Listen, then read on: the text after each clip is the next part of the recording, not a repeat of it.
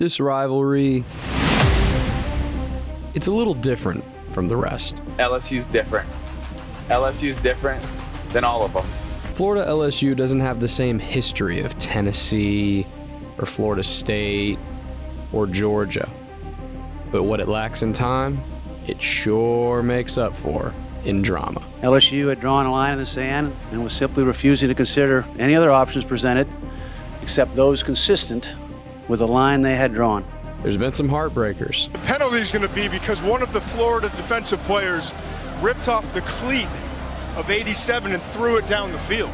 And there's been some sweet, sweet victories. Bentley takes a stab, tosses the Geis. Geis trying to lead over the top.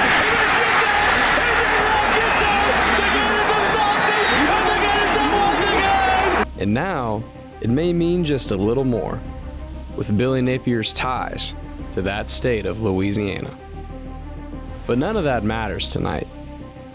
All that matters is purple and gold versus orange and blue, between the white lines, with an audience of 90,000 people and the spirit of Tom Petty under the lights. It's time to break a 3-year losing streak. It's time to make a statement. It's time to be Gators. Has time, goes deep in a crossing pattern.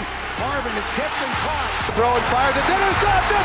Intercepted by the Gators! And it's run back down the sideline by Brad Stewart! And it's caught at the 35-yard line! And a broken tackle for Tyreek Cleveland! 3rd and 4th effort, drives inside the